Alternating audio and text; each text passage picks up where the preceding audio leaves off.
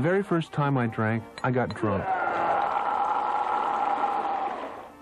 After that, I drank anything I could get my hands on.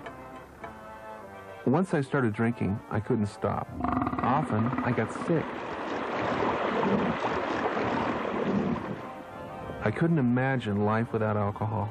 Restless and bored when sober, I managed to quit for brief periods of time, but I felt tentative about my sobriety. Booze made me feel normal and uninhibited. It gave me courage to do things I could never do sober. Can I have a second helping of meatloaf, please? I always did silly things while drunk. Ill-advised sexual encounters, bladder problems on the bus. In jail for a minor car wreck at 17, I ended up in a cell with a child molester who looked like Peter Lorre. As I got older, my drinking followed a fairly predictable pattern.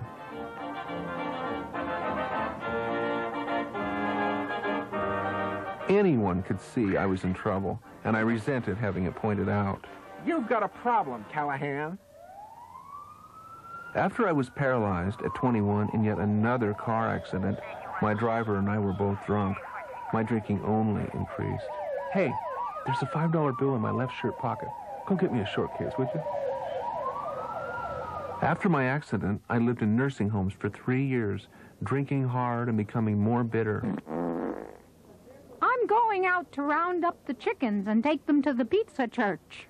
That Phil Donahue is quite a gal.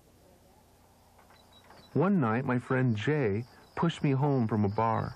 Drunk, we didn't notice that my foot was dragging beneath my wheelchair. The nursing home attendants removed my shoes and discovered my toes had been nearly scraped off. I was tossed out on my ear. Moving into an apartment, my drinking only got worse. My alcoholic attendant and I drank together. I discovered I'd lost complete control of my drinking. Time after time, I'd take that first drink, knowing it would lead me to miserable drunkenness and horrendous withdrawal. One day, home, alone and half drunk, I happened to drop my bottle. Try as I might, I simply couldn't reach the bottle. I became so upset, I began to break down. I started screaming and didn't care who heard. I was so frustrated, I began screaming at God, who I didn't even believe in. As I raved, I felt the anguish of my entire life. I cried a deep and cleansing cry like a child. At the same time, I felt strangely comforted. I rolled to the telephone and called for help. From that time till now, I have not wanted a drink. In treatment, I learned that it was alcoholism that made me drink, not my difficult life experiences. I drank because my shoes were too tight. I drank because I was named Corky. I drank because I have an electric machine attached to my back, which forces me to drink. I'm not sure what caused my alcoholism, but I think heredity played a role in it.